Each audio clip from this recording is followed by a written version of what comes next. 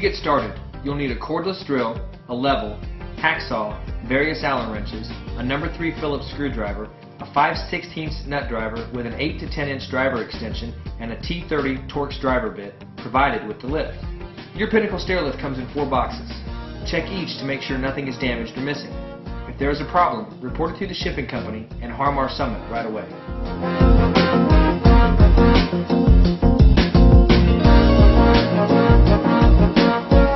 In the chassis box, you'll find the chassis, call stand controls, the battery charger, a manual hand crank, and the installation and owner's manual. The chair and footrests come in their own box. The chair attaches to a swivel post with the provided fasteners. The footrest comes with an adjustable seat height frame, cover, and 5 nylon plugs.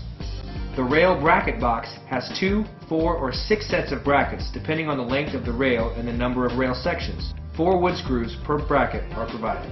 The rail box contains the top and bottom rails with accessories. Each rail has the gear rack pre-installed. The bottom rail also has the bottom limit cam, charge strips, and end plate. Joint pins and brackets are provided with all 2-piece rails. Accessories include the top limit cam and end plate, upper charge strips, compression bolts, self-cutting screws, a Torx T30 driver bit, and extra plastic gear rack. In most cases, the Pinnacle comes from the factory with the rail custom cut to the correct length. If you have to cut the rail on site, refer to the instructions in the installation manual. Position the bottom rail with the end plate towards the bottom and the plastic rack facing down. You may need to place something heavy at the end of the rail to prevent it from sliding away from the stairs. Insert the 2 charger strips into the keyed slots at the top of the rail.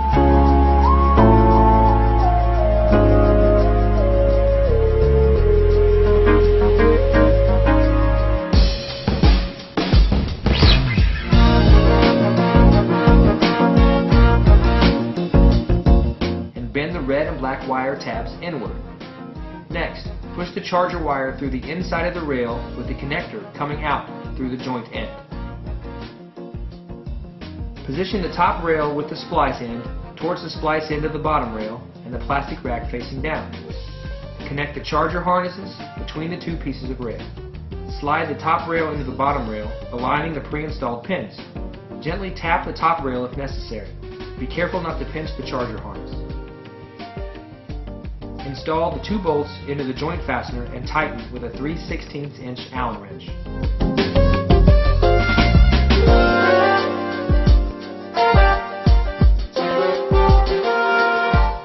Installing the rail brackets is a simple matter of snapping them into the rail channels.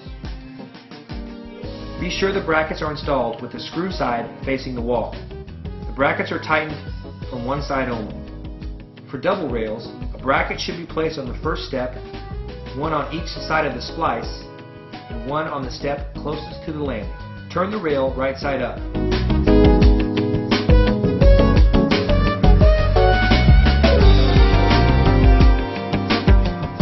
The bracket axle should be aligned with the nose of each step. Install the 2 bolts into the joint fastener and tighten with a 3/16 inch Allen wrench.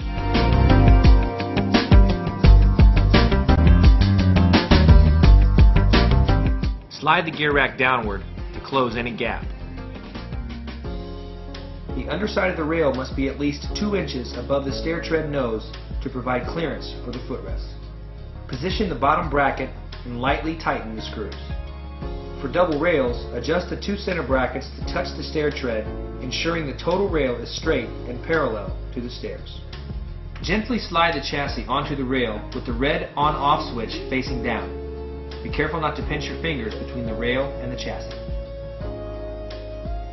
Remove the red safety tie and turn the switch to the on position.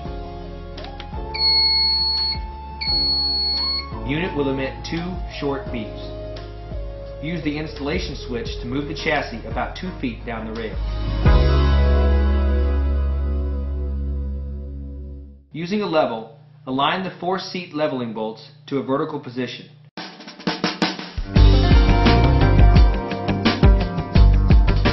Firmly tighten the 2 bolts on the back side.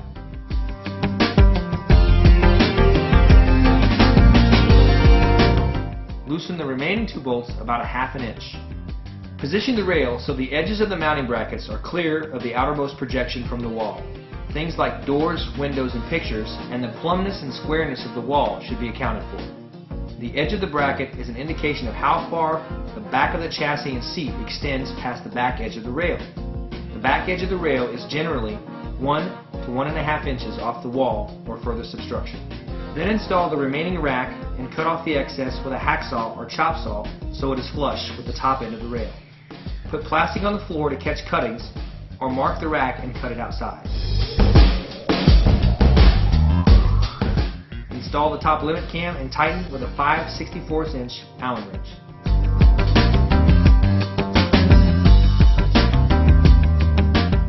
Install the end plate with 4 self-cutting torque screws. Apply grease to the threads and do not over-tighten.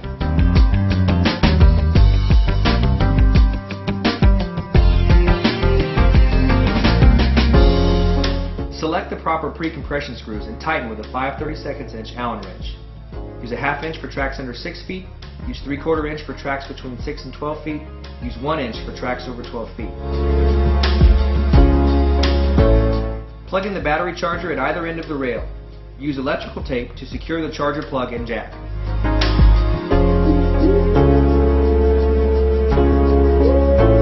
Turn off the red on-off switch. Position the seat bracket footrest on the 2 leveling bolts.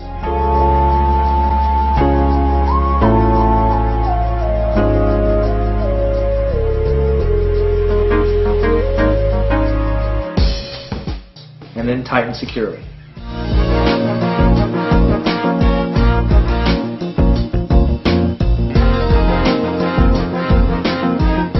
Check the height of the seat using the height guide behind the footrest shroud. You can also compare the height to that of an existing chair or walker with an armrest. If the seat height needs to be adjusted, remove the 4 bolts, slide it up or down, and replace and tighten the bolts.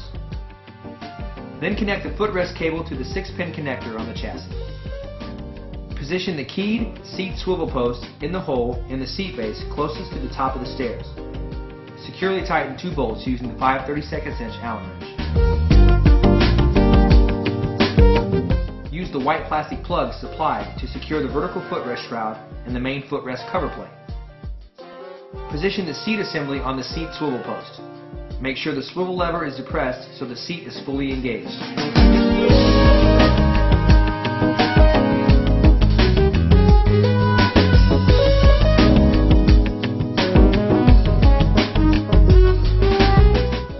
Check the swivel lever to test the locking mechanism. The system will not function if the proper engagement is not achieved. Connect the seat cable to the 8-pin connector on the chassis. With the 6-pin footrest and 8-pin chair cables connected to the chassis, the black installation switch on the chassis will be disabled. The armrest control can be changed from right to left-hand positioning with ease. Simply undo a single screw, slide the armrest upward, and disconnect the plug. Switch positions, reconnect, retighten, and you're done. Ensure the key switch on the armrest control is in the locked position with the key in the vertical position. Turn on the red on and off switch. The LED indicator light should cycle through a test sequence showing red, yellow, and finally green. If any of the system controls or safety sensors are engaged, the LED will turn yellow or red. If the LED is not green, turn the unit off and recheck all wire plugs and safety sensors, then try again. Run the lift up and down using the control on the armrest. Test that the swivel, footrest, and chassis obstruction sensors are all functioning properly. Ride the lift to the top and double check the rack tension screw to ensure that it is tight. The remote call sign controls require an antenna to be installed on the chassis.